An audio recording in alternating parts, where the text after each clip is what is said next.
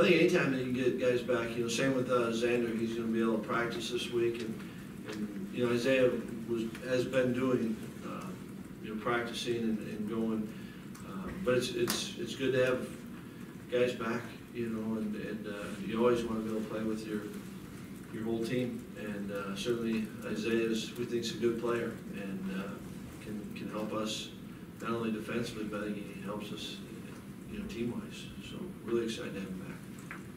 Yeah, I mean, he's been able to practice some, and so I think it's now, as the week progresses, our intentions are, all right, let's go and see where he's at, and probably at the end of the week, okay, if he's doing more with volume, how does he respond? So Tuesday, tomorrow he'll do a lot.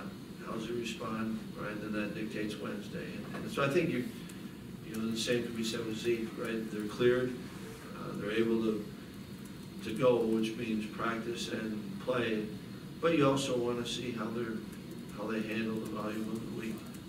I feel like it would definitely help. We need everyone we can get, honestly.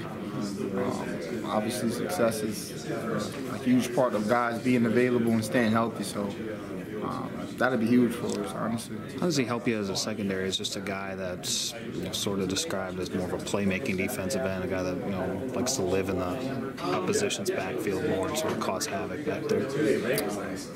He does a great job. He's reliable. He's consistent.